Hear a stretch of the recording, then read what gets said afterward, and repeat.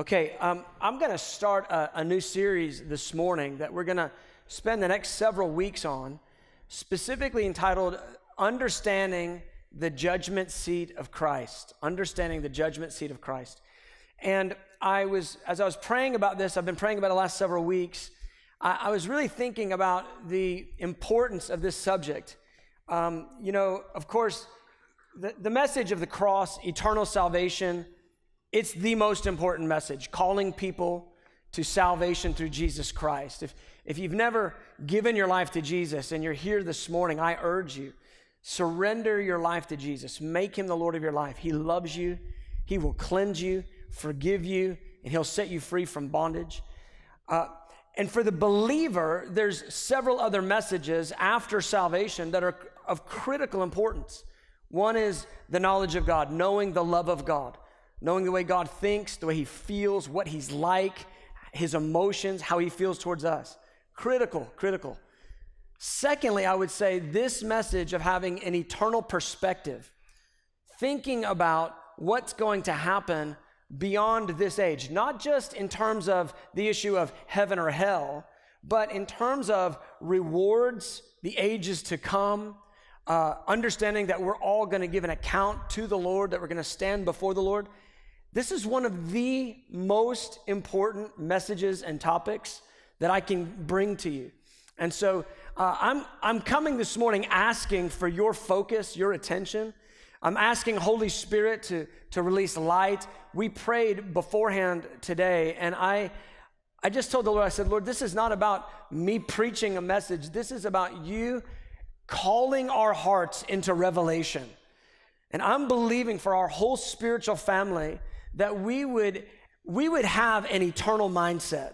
We would have a mentality that transcends just what am I going to do this week, this year, in this life. That we'd have a mentality that is locked in and clear about the ages to come and a critical, most important appointment that all of us have, and that's when we stand before Jesus. So let me read this passage from 2 Corinthians chapter 5, verse 10, and then we'll pray and we'll get into the word. 2 Corinthians 5, verse 10 says this, "For we must all appear before the judgment seat of Christ, that each one may receive the things done in the body, according to what he has done, whether good or bad." So, Father, here we are this morning. We come to hear the word, and Lord, I just confess I am not able in and of myself to do anything. I need the grace of God to teach and preach the word in a way that is clear and easy to be understood. So I'm asking this morning for your grace to rest on me, to declare the mysteries of the word of God, and I'm asking for Holy Spirit to bring attentiveness in this room right now, to grip our minds with light, to release understanding to our hearts, to speak to us of the necessity of being alert and awake and understanding this most important appointment that we have, the judgment seat of Christ. So Lord, I'm asking, stand here with me, hold my hand, let me speak as an oracle, and I pray for the spirit of revelation to rest on us in the name of Jesus. And everybody that agreed with that said, amen. Now listen, I know, talking about the judgment seat of Christ, because I've taught on this subject for many years, I know it's not one of these messages that makes you jump up and down and run around the room. I know that. But the point is, my goal isn't to get you to jump up and down and run around the room. My goal is to get you prepared to stand before Jesus blameless and without fault. And so as a teacher, I was thinking about the passage that says, let not many of you desire to be teachers of the word, because you will undergo a stricter judgment. And another passage says a double judgment. And I think the idea is this: not only do I have to teach the word accurately, I now also, having stood in front of many, many people and shared the word, have to live what I've taught. And so I feel compelled by the Holy Spirit to offer our spiritual family this series and this message as one of the most critical things that we can understand, and a super serious help to the way that we live our lives in this age. So I'm even asking you on the front end, let's not just hear this one and go, oh, he's going to be on the judgment seat next week and just take off. Like, let's come all 3 weeks, and then you can blow Dustin off when he preaches. No, I'm joking. But let's come and focus. Where is he? I'm going to be here front row, so I don't mean it that way, but I'm being funny. But here's the point. Let's come 3 in a row, and let's get these thoughts deep into our hearts, because it's that level of importance. I feel so, like I said, compelled by the Spirit to give this to our family, because it is that important. So we read 2 Corinthians 5, verse 10. Now here's the thing. Many believers, they live their life this way. They think, I got saved, I'm good. I'm good. And they kind of have in their mind this idea about the judgment seat, like, okay, I know I'm going to heaven. And then what happens is their theology has been informed by a cartoon or a movie, where now they think what's going to happen is they're going to get in front of the pearly gates. St. Peter will be there with the book. How many's ever seen this picture? He's going to look for your name. Oh, there you are. Welcome in. And then they're going to be standing there handing robes to everybody. And everybody gets the obligatory white robe. And then you walk into a cloud or something. And good. I made it. And our problem is that's not only is that not biblical, but because we have this idea about the judgment, about the ages to come, that is some ethereal, sort of wispy, cloudy mentality, we actually don't live in a way that's responsible now. The lack of vision of those truths causes us to cast off restraint.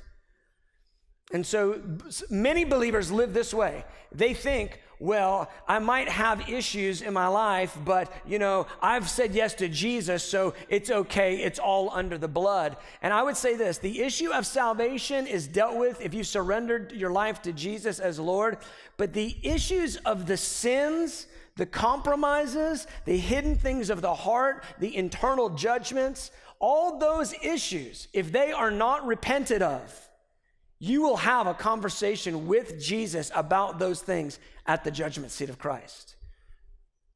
Okay?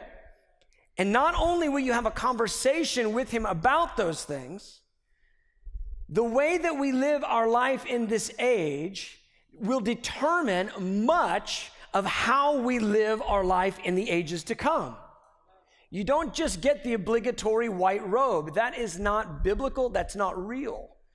What is real is this, that Jesus' main motivator for calling people to righteousness all through the Gospels was the reality of eternal rewards. And what is real is that Paul, who taught the most about grace in the Scripture, also taught the most about the judgment seat of Christ. And what Paul unpacked for us was this: we're saved by grace, and then we're judged and rewarded based on works. That's very, very real. And so what I need to do is I need to unpack the word for you to connect how you live day in and day out to this very, very important appointment that you're going to have when you stare Jesus in the face and he reviews every thought, every word, and every deed of your life. And his desire is to reward you for every righteous act. Revelation 22:12 says this. He says, I am coming quickly and my reward is with me. In other words, Jesus' mentality is, I want to reward my people. In fact, even the term judgment seat, the Greek word is bema seat. It literally means that word, what it was originally for, was the seat of award that athletes would go through when they would get medals after they would do athletic competition, and they would get their medal. The bema seat was where they would get the reward. So what's in God's design and in his mind is he wants to reward saints for every lean towards righteousness. He wants to reward you for every hidden act. Matthew 6, which I'll probably talk about next week, which I'll encourage you to read this week, it literally says several different times, the Father who sees in secret will reward you openly. Now, let's just get our mind around that. He says, don't do your righteous works before men to be seen by them. He said, assuredly, I say the Pharisees do that thing, and they do their works in front of men. They sound a horn when they're doing a righteous act. He says, they have their reward. The entirety of their reward is given to them by them doing it for men's approval, to be seen by men. He said, but you, your Father, he goes, don't let your right hand know what your left hand is doing. He says, do it in secret. And he says, your Father who sees in secret will reward you openly. Now, let me just be clear. The open reward isn't nobody saw me sweep the lobby and pastor is going to bring me up and pat me on the back in front of the congregation. That is not the open reward. The open reward is I served. I didn't go for anybody's approval or any man's approval. I did it with a good heart as unto the Lord. And then on the day when Jesus comes and his reward is with him, he's going to reward you for every righteous act done in secret. And the whole grandstand of heaven and all the saints from all the ages will see that reward. It's fascinating. I remember growing up, I had braces. How many former braces wearers do we have? Many. I had braces. Well, they told me that I would only need to have my braces on for 2 years. And it took them 4 years to straighten out my teeth. And it wasn't their fault. And good night. Did you see that? No, I had to kill a ladybug in the first service during the message. It's like ladybug attack season. We bind the spirit of ladybugs. We bind all you ladybugs. This is nuts. We're having an infestation. Okay. This is a momentary light affliction that's working a far more eternal and exceeding weight of glory, which I'm going to talk about in a minute. But I literally slaughtered a ladybug live in the first service. Okay. So I had braces. Took me 4 years to get them off. The reason why it took me 4 years to get them off is I skipped almost like every appointment I could skip. I just hated getting them tightened because it hurt my teeth so much. They didn't tell me that if I kept skipping my appointments, I was going to have to wear them twice as long. But I was still paying all the way. If I skipped the appointment or not, they were still getting paid, so it didn't matter. And I was a teenager, so I blew things off. Now, here's the thing. In that moment, my failure to consider the consequences caused me to have my braces on twice as long. Stupid little thing, right? There's an appointment that you and we can't blow off. We won't miss. We won't be late to. We'll actually be there exactly on time when the Lord says. And here's the point. Acting like it's not going to happen doesn't in any way stop it from happening. It's going to happen. There is an appointment you and I both have. You will stand before the Lord Jesus. You will give an account of your life. That is happening. It is an appointment in your future. And I want to be so kind but so bold as to tell you, not acting like it's real will not benefit you in that day. You've got to connect to this and then live your life day in and day out in the reality of it. Most believers, they only think about today, this weekend, my vacation this summer, and my retirement. They think about when I'm going to get off work, what I'm going to do for the weekend, what I'm going to do for vacation, and what I'm going to do when I retire. But I want to tell you something. There's something so much more significant. What are you going to do in the ages to come? What are you going to do with Jesus in the coming ages? See, the coming ages, The Lord uses our life in this age to determine how we will live in the ages to come. See, most people are worried about where am I going to spend the ages to come. I want to ask you to think about how are you going to spend it. And so there's all sorts of things that Jesus emphasized, rewards that connect this age to the next age. And that's what I want you to get your mind on, that there is continuity between how you live now and how you will live then. He says things like this: the meek will inherit the earth. That wasn't a figurative thing. That wasn't just a little slogan, try to get to people to be meek.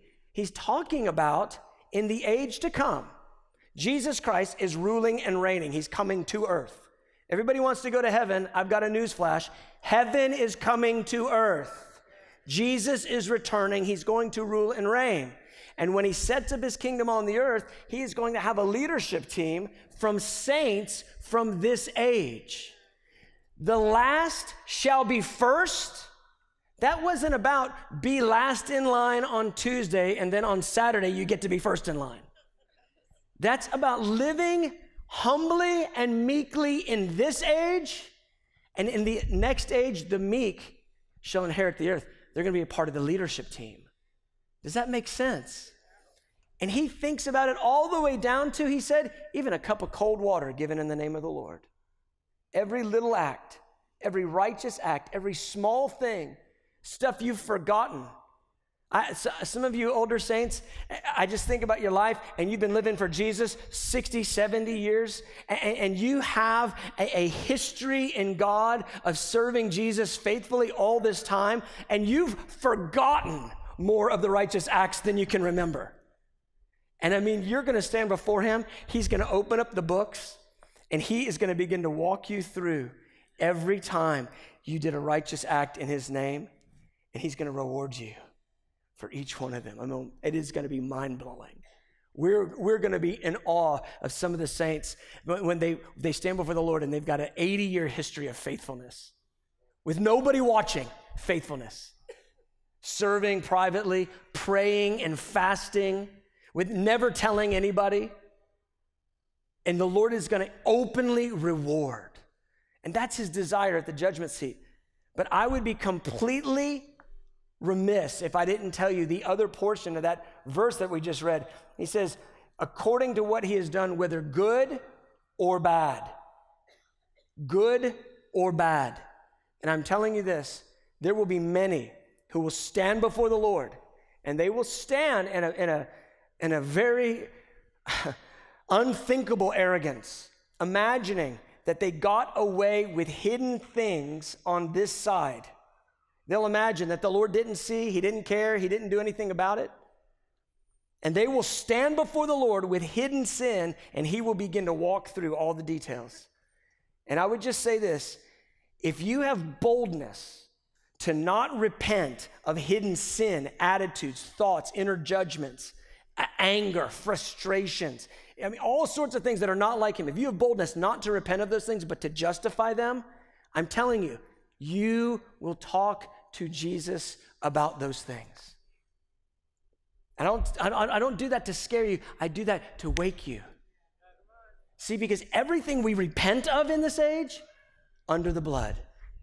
Anything we're bold enough to not repent of, there will be a conversation. Here's what the scripture says. 1 Corinthians chapter 3, verse 11. For no other foundation can anyone lay than that which is laid, which is Christ Jesus. Now, if anyone builds on this foundation with gold, silver, precious stones, wood, hay, straw, each one's work will become clear, for the day will declare it, because it will be revealed by fire. And the fire will test each one's work of what sort it is. If anyone's work which he has built on it endures, he will receive a reward. If anyone's work is burned, he will suffer loss, but he himself will be saved, yet so as through fire. I was thinking about the the makeup of fire. You know, fire, it's not prejudice at all. It doesn't discriminate at all. Fire is fire, and when fire is applied, either what is put in the fire stands or what is put in the fire burns. And that terminology, I don't know if there really is like a glory fire that comes on the works and then we actually see this thing physically play out. But that idea of fire being what tries the works, he's talking about how Jesus is completely unmanipulatable. How his standard is set, his standard is righteous, and how you cannot kind of get by on him. Just like fire, it's gonna burn it or it doesn't burn. It's either flammable or it's not. Jesus, his standard is set, and you can't persuade. I was thinking about this hard thought. In the moment when fire hits many people's works, we will literally hear every excuse under humankind. All the excuses that people use today, they will try those on Jesus at the judgment seat. Well, Lord, I didn't know. And then he'll bring up the scene when he showed them. Well, Lord, someone else, they forced me to do that. And then he'll bring up the scene and show them, no, you weren't forced. You actually, this was revealing what was inside of you. And all of the different, excuses that everybody uses all the time. Well, I didn't go to church because all those hypocrites in the church. Well, none of those hypocrites forcefully stopped you from going to church. I mean, just all those things. Every one of those excuses that people use, they'll all come out at the judgment seat. And Jesus, you cannot manipulate him. You can't talk him into anything. I have a dear friend and mentor, and when he's 20 years old, he had a dream. And in the dream, he's standing at the judgment seat of Christ. He's actually there on his knees, and he's looking up, and he's just directly in front of Jesus. And Jesus looks at him with boldness, and he says, your life is saved, but it's been wasted. And the guy, he begins to say, but Lord, I did all these things. I've been serving you. I'm 21. I've been serving you with my whole heart these last years. What do you mean? He goes, saved but wasted. And then immediately the Holy Spirit brings to his mind the verse, it's appointed for men to die, and then comes the judgment. And he knows he's at the judgment seat of Christ. And in the dream, he begins to wail. He's crying. And he looks down at his shirt, and his shirt is wet with tears. And he wakes up, and when he wakes up, he's in the middle of the floor in his bedroom, curled up in a fetal position, just like in the dream, and he looks down, and his shirt is same shirt, and it's wet with tears. He'd been crying in his sleep while he was in this encounter. And immediately the Holy Spirit speaks to him. And he's asking the Lord, what is that? And the Lord said, I let you feel what it's going to be like for people at the judgment seat who are saved by fire, but their life has been wasted. It was my mercy to let you feel that so that you don't ever waste the opportunities I give you in this life. And he told me this. He said, you can't believe over the next 10 years in ministry, I'd go to pastors' gatherings and they would ask us about what we were doing. He said, well, I'm fasting, praying, seeking God, and going hard. And he said, you can't believe how many times leaders would tell me, you just need to settle down and stop. Just calm down with all that. And all that, you don't need to do all that. Just, you need a little bit more vacation. You need pay yourself a little bit more money. Take it a little bit more easy, because God's not, he doesn't need you to go as hard for him as you're going. And he said he heard that a dozen times from leaders. He said the picture would come in his mind of that dream. And he said when he was younger, he'd say, well, let me ask you this. When I stand before Jesus at the judgment seat, is your opinion going to matter at all?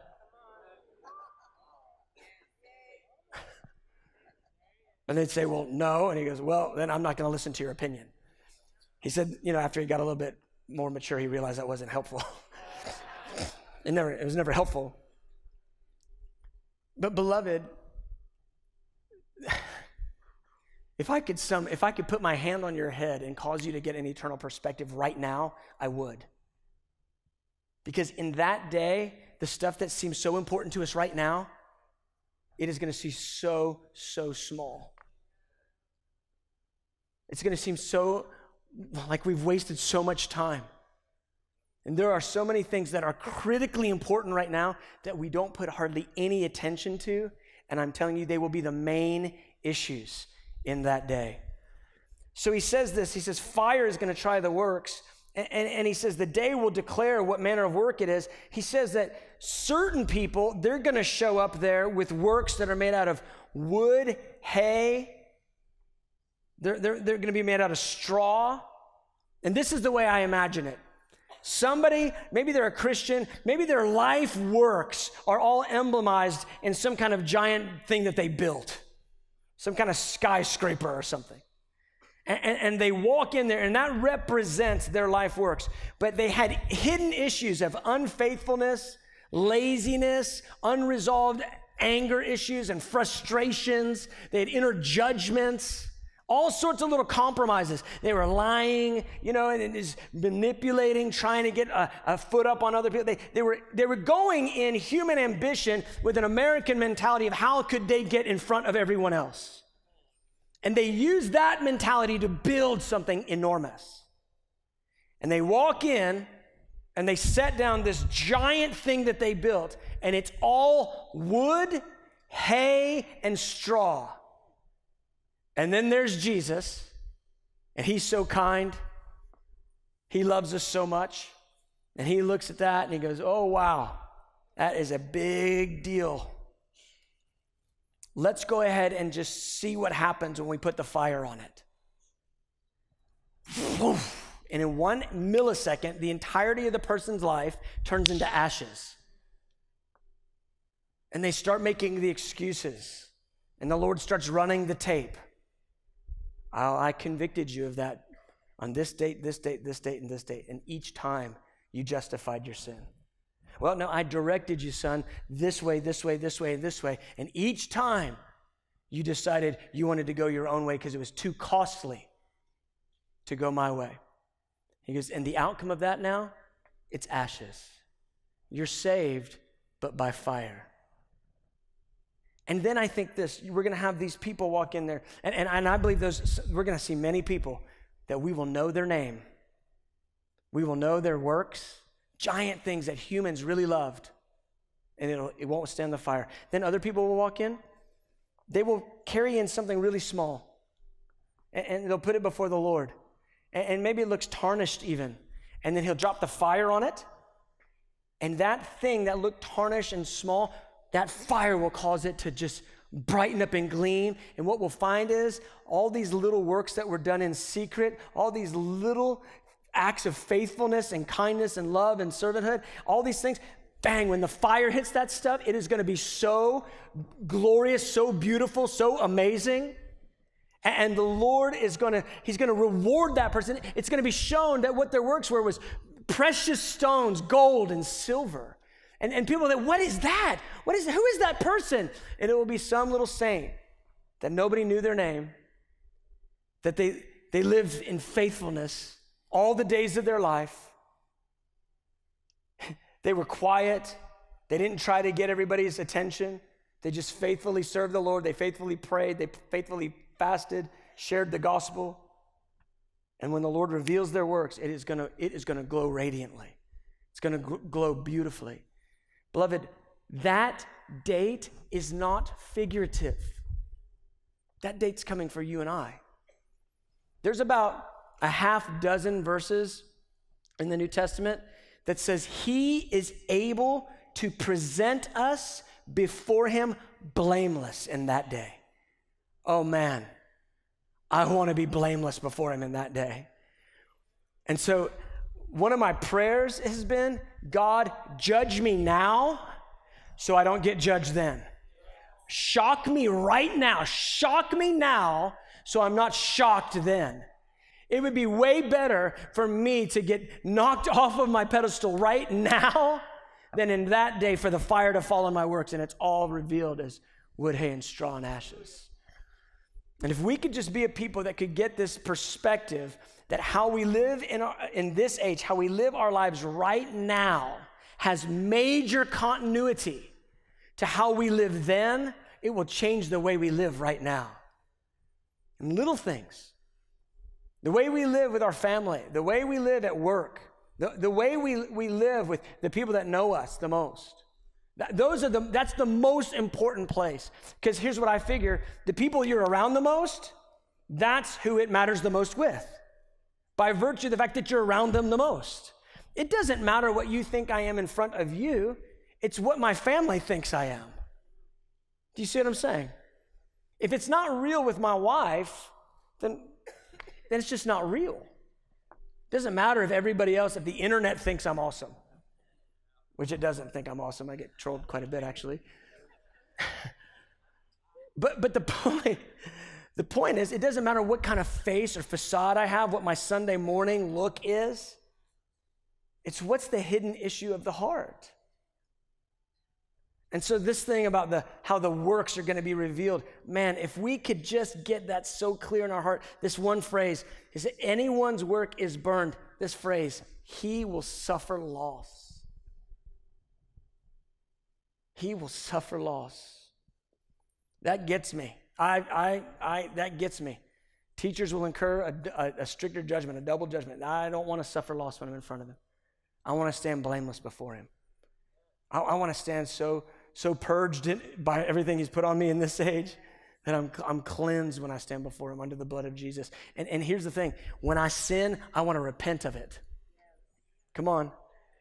When you sin, repent. Like really repent. Like call it out as sin. Say that was sin. I shouldn't do that. I do not want to do that again. And then press against it. Press towards righteousness. He's not looking for perfection. He's looking for the heart that's pressing towards righteousness. That's what he's looking for. You make war on those sins and on those weaknesses. You make war on those. I mean, our leadership team, I tell them, I go, guys, I get frustrated at times. I lose my temper. If I start getting frustrated, call me out. Call me out. Call it out, and then that way I will repent. I remember, I don't know if Ben Malasaw is in the room, but Ben Malasaw was in my leadership meetings for 10 years straight. I said, Ben, anytime, any place, if I'm talking and I'm in the flesh, just raise your hand. Seriously, I could just raise your hand. And in 10 years, he hadn't standing like that a long time in many meetings.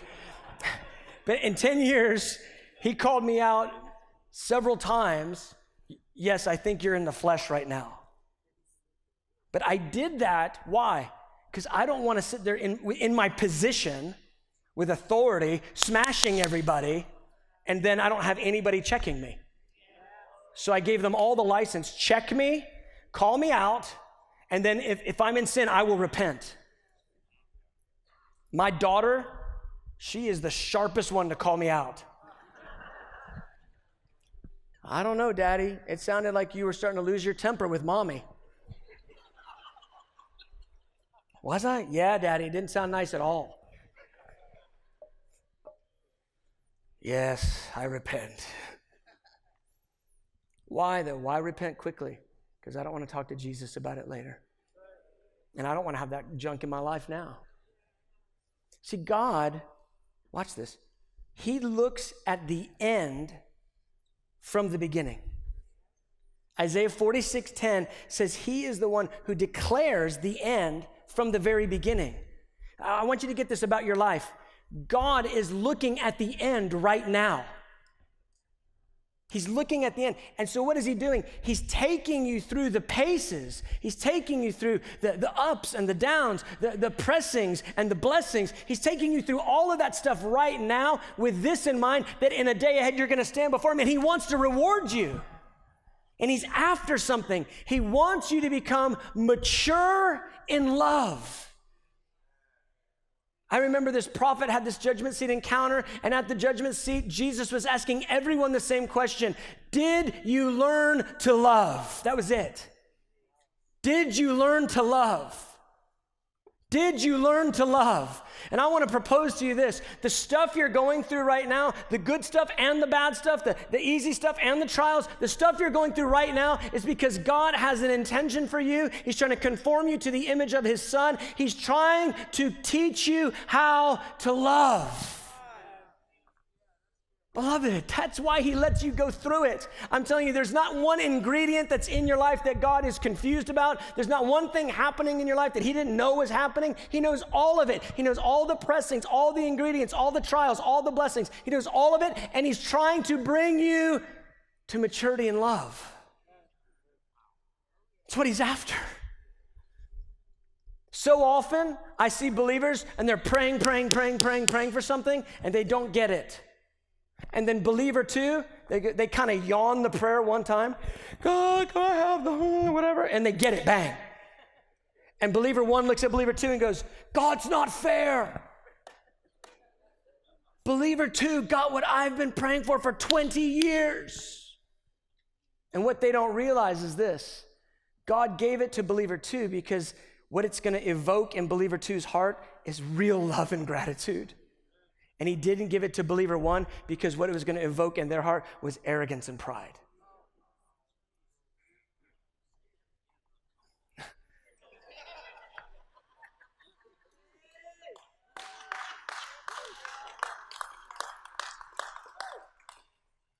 We don't realize what he's keeping us from that is going to keep us out of love. He will give you anything that will evoke a pure response of love in your heart, and he will cut you off from anything that will bring you away from love. He's trying to bring you to maturity in love. When God says no, he has the end in mind. We're looking at the weekend. God, can I go on this vacation? He goes, no. What? Come on, Dad, all my friends are doing it,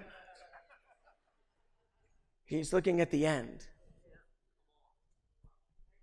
And so he's directing your life according to the counsel of his will, not in a way to keep you from joy, to bring you into joy, to bring you into love. But look, he's not looking at the time you get off work or this weekend or your vacation so much. He's looking at the day he looks through the pages of your life. Am I making sense? Look at this, 2 Corinthians 4:17. For our light affliction, which is but for a moment, is working for us a far more exceeding and eternal weight of glory, while we do not look at the things which are seen, but at the things which are not seen. For the things which are seen are temporary, but the things which are not seen are eternal. Hear me right now. Our light affliction is working for us. It's working for us. What's it working? A far more exceeding and eternal weight of glory. What's he talking about? He's talking about this. The trials that he allows you to go through in this age are qualifying you for eternal rewards if you look at the things that are unseen instead of the things that are seen. This is how it plays out. You go to your job, that person, everybody's got one of them in their life. That person that knows how to tap dance on your last nerve. They get their office or their desk moved or their schedule moved so they are right up next to you. And you're sitting there looking at that person, you're like, the devil put them in my life. And that person, they know how to make your last nerve, and just know how to do it. They start off involuntarily, then they figure out what the game is, and they know how to nail you every single time. They only have to look at you sometimes. It's, huh? And they, And then they wait for you to make a mistake, and they go, Christian, huh? And you're just like, the devil. And God's going, stop binding the devil. I put them there because I wanted you to see what's in your heart when a little bit of pressing comes. so that you could repent of it now instead of having to have the conversation with me about it later. See, that person, they're not making you angry. They're not making you frustrated. They're not making you impatient. They're not making you any of that. You are already that. You just know how to hide it around everybody else when everything's going well. So what the Lord does is he allows that person into your life to bring that momentary light affliction. It's momentary and it's light. So what, they've got a bad attitude? So you're worried about that, really? This momentary light affliction to cause you to get offended so that you can see the offense in your heart and then you can repent of it. We were in Pasadena. We're walking down the street and they had the Scientology guy coming out and he's asking all of us, I can see him approaching everybody, and Scientology is a false religion. And I started getting full of myself as I was getting closer to this guy. I was like, oh, I'm going to cast the devil out of him or something. You know, we're walking down the street, and he goes, hey there, no, Scientology. I go, that's a false religion. That's demonic. You're deceived. That's real straight. He goes, have you ever done it? He started coming in on me. I go, look, I'm a believer in Jesus. He goes, well, I'm glad you're acting like him. I went, nice talking to you, man. But it just so happened that wherever we were going, we had to go walking right past that guy like an hour and a half later. And I was with my wife and Crystal and several. And Crystal goes, you know, you were kind of mean to that guy. So I'm like, oh. So I've got an option now. I can look at that guy, go up to him, double down on how much of a jerk I was being. I can ignore it, act like it didn't happen. The Lord sees, he knows my heart. Or I can look that guy in the eye and go, you know what, man, you're right. I wasn't acting like a Christian. I was acting a little bit arrogantly, and I'm sorry. Door number 3, Johnny. So that's what I did. Because I was so convicted. And I walk up to the guy and go, hey, man, I know we got in a thing a minute ago. I am so sorry. I said, you're right. I came across arrogantly. I said, I'm so sold out on Jesus, though, and I just honestly believe you're listening to a deceiving spirit. And I just want to encourage you just to ask Jesus to reveal himself to you. And then he started trying to go on. I said, look, I don't want to do this anymore, but I'm really sorry I came across badly, but please forgive me, but I'm encouraging you to come to know Jesus. Bless you. And then walked off. And I'm thinking about how many of those times in life where you don't make it right. God gives you the chances and you don't. Beloved, it's going to come out. Those light afflictions are to show you your own arrogances, your own frustrations, your own anger issue, your own impatience, your own tendency to lie or to round off the truth or to compromise. All those light afflictions, they're geared to expose your heart so you'll own it now and ask him to forgive you and change you now. Does that make sense? Now, here's what Paul said. He made a huge statement about thinking of Jesus as just a means to this life and getting better in this life. He said it this way. He said, 1 Corinthians 15:19, he said this, if in this life only we have hope in Christ, we are of all men the most pitiable. The New Living says it this way, and if our hope in Christ is only for this life, we are more to be pitied than anyone in the world. And what's he saying that for? He's saying that the breadth of the gospel, it goes so much further than this age, that if all you're thinking about is Jesus as a means to your temporal blessing, you are so pitiful. You're more to be pitied than anyone else because you have no idea where this thing is going. How grand the scheme is, how beautiful and wondrous the ages to come are. You have to understand this is far more than just about this life. This life, I like to say it this way, is the internship. The next age, we're going to rule and reign with Christ. This is just the internship. And so, beloved, the next few weeks, this is what we're going to be talking about. We're going to be talking about what does it look like at the judgment seat? What are the eternal rewards? How does this thing actually play out? We're going to be talking about having an eternal mindset and living for that day and not just living for the day-to-day. Because if you'll live for that day, your day-to-day will be radically impacted for the kingdom. Amen.